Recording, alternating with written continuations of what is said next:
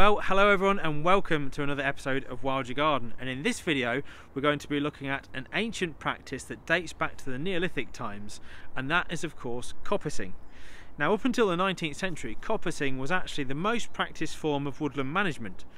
Now that's great because it means that by coppicing these trees and small shrubs, and that is the practice of cutting these trees and shrubs down to what's known as a stool, where they will of course regrow the following spring and send up multiple shoots, and this is done on a rotation every sort of 5 to 30 years depending on the desired size of timber you're looking to harvest. And by doing that, it means that it leaves our bigger deciduous trees such as oak, which don't take to coppicing very well of course, they're left to grow, so it means that they are in their own right creating wonderful deciduous habitat and being left by man whilst we are concentrating on coppice management. Now that's of course great for the wildlife, and obviously unfortunately methods have changed in the last 200 to 300 years. The intensification of agriculture, but most importantly forestry, has meant that a lot of production timber now is planted in blocks and felled in blocks, which of course is not very sustainable. So coppicing really has died out as a practice, which is such a shame because it has so many benefits for wildlife.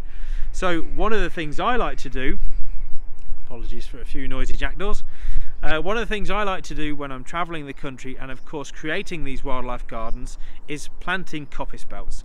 They are easy to manage, great for the wildlife, and look fantastic too.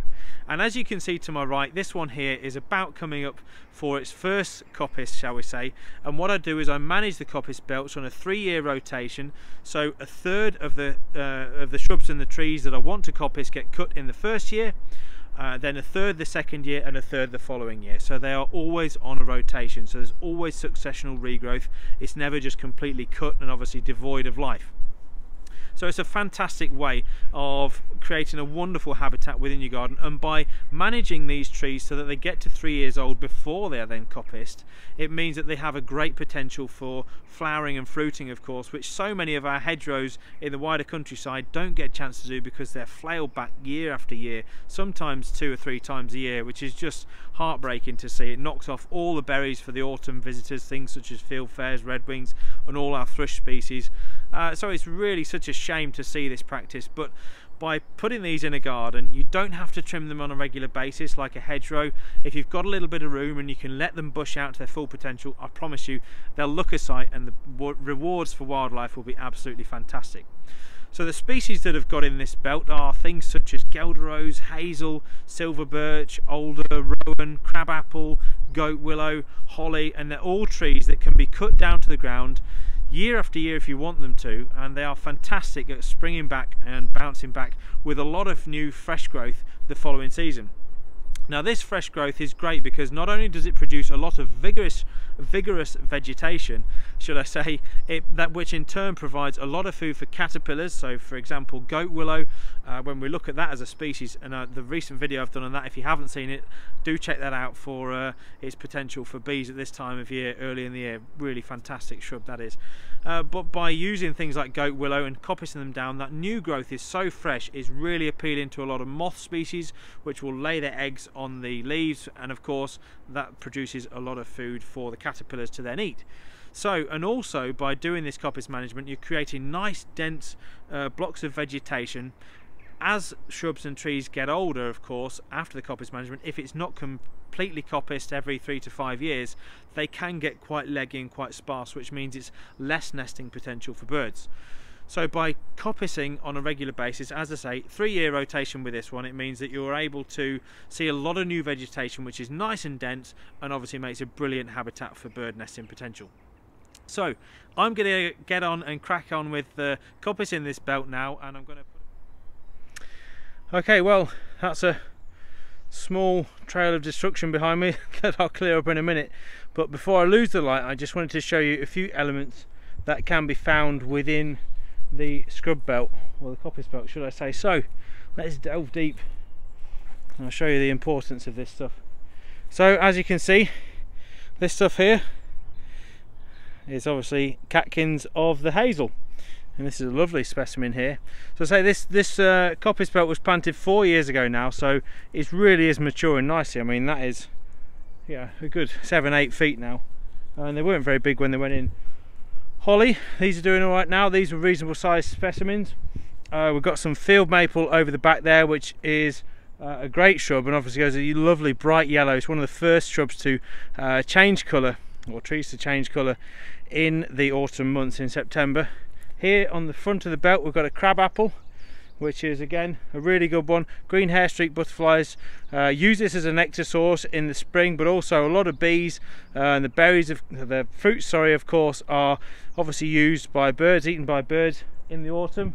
We've got this thing doing its very best to have a go at me. This is of course a dog rose, which you can see down here, and these things, I've done previous videos on the dog rose, which you can have a look at of course on the channel, and the benefits of the flowers and the berries for wildlife. So yeah, this thing growing nicely, which will create some nice dense cover and protection for birds lower down in the summer months. So when this gets a bit bigger, things like blackcap, of course, chiff-chaff that like to nest low down, almost at ground level a lot of the time in brambles. What else have we got? We've got these cracking rowan trees, possibly my favourite tree. I don't know, oaks are pretty hard to beat. But anyway, rowan a really good one for wildlife. Flowers are fantastic in May time, and then of course the berries are almost second to none. Small tree for a garden. If you're looking for one, that's your kiddie. What else have we got? We've got spindle, which is a really beautiful shrub. Has these lovely pink and orange flowers and fruits when it has those on later on in the year. The stems, when it gets older, go a lovely green colour. Absolutely love that about them. We've got a lovely cracking alder. Look at the size of that, towering above the wall now. This alder, it's really doing well. And again, catkins on that for bees at this time of year, middle of March now, so that looking really good.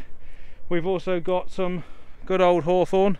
Don't think I've covered hawthorn yet. Quintessential English hedgerow plant, of course. Great if let to flower, really good for a lot of insects. And of course the berries, obviously, which we've already spoken about, which sadly gets smashed off a lot of the time at the back end of autumn by tractors and flail mowers. Birch tree again, look at that, must be what, 15 foot plus now, doing really well. Another older tree there, towering above the wall. And again, these are great for the tit species. Birch, alder, absolutely loved by tits because they're full of insects. So long-tailed tits, you know, great tits, blue tits, coal tits as well will obviously come through and feed on these. Dogwood, another one I haven't touched on yet, which is very good at spreading and creating dense cover again, and have these lovely red stems. A lot of the sort of garden varieties of this stuff you see in garden centres, but the standard Cornus sanguinea, which is the native dogwood, are absolutely fantastic. Bit of dead on the end of that, but that won't hurt it. It'll soon come back. That'll get a coppicing next year. What else do we have in the belt for you today? I think we've almost covered most of them. Crabapple, Guelder rose, another one. Again, lovely for the autumn berry, Guelder rose. Absolutely, they're almost like little red currants, loved by a lot of birds, thrush species in particular. More field maple at the back, hawthorn, rowan, dogwood. Just repeating myself now. So you get the idea. Look, this goat willow about to come into flower, and as I say, for those of you that have just seen the goat willow video, you will know the importance of these for bees at this time of year. Of course, a couple of, well, weeks behind probably here up in Cheshire compared to where I did the video for goat willow down in Hertfordshire. So yeah, a good distance apart they are. So again, that climatic difference can mean a 2 week, 3, 4 week delay depending on where you are in the country as to what time of year things will flower. We'll show you these catkins of these older trees, which are absolutely beautiful at the moment. Almost a purpley colour, if you can see that, trying to get to focus. Yeah, they are fantastic. Beautiful tree that, look at that. Tits will absolutely love going through there. And of course over the wall we've got some really nice trees as well, nice birch, some what look like sycamore trees, ash trees. Yeah, really good round here, so much habitat for birds. And as you can see over this side of the wall, lots of big oak trees as well, and one of my favourite trees that I would one day love to get to America to see, these cracking redwoods. Sun setting behind me there, look at that, beautiful. So yes, hopefully that's given you a bit more of an indication as to the purpose of a coppice belt. And what I would say is one butterfly in particular that massively benefits from coppice management in a wood, fortunately for me, a few miles from a house, is the heath fritillary, which actually lays its eggs on an annual plant called cowwheat, which only grows once areas are coppiced in a woodland. So heath fritillaries were kind of known as the woodman's friend almost. They sort of followed them round year after year, so where there was a coppice rotation they would then move into that clearing the next year. So yeah, fantastic life cycle these heath fritillaries have. So not only that, a lot of butterflies as well, but things like nightingales. I mean, how many of us have seen nightingales in the last few years? I've only heard a handful in the last 5 years. So yeah, they are really declining, and they thrive in this stuff. You know, when it's small to medium height scrub, particularly when it's dense, a bit denser than this, and in a quiet setting in a woodland, in bramble in particular, but dense scrub, regenerating vegetation, absolutely perfect for warbler species. As I say, blackcap, chiffchaff, white throat, yellowhammer, anything like that in the countryside, and of course, like I say, the nightingales, which we don't see very often these days, sadly. So coppice belts, I cannot recommend anything better for your garden for attracting birds, insects, you name it, hedgehogs to rummage through the bottoms of course. They really are an amazing resource for so much wildlife. So please consider getting some in your garden. If you're not sure what to do or how to go about planting one of these, please get in touch. I'll be happy to help. Drop some comments in the comments below. Thanks for watching. Feel free to subscribe to the channel if you've enjoyed the video, and give the channel or the video a like, and I'll be sure to bring you many more videos on all the projects that I'm doing around the UK in videos to come. Thanks for watching, guys. I'm going to get on and clear this small devastation, this destruction path behind me.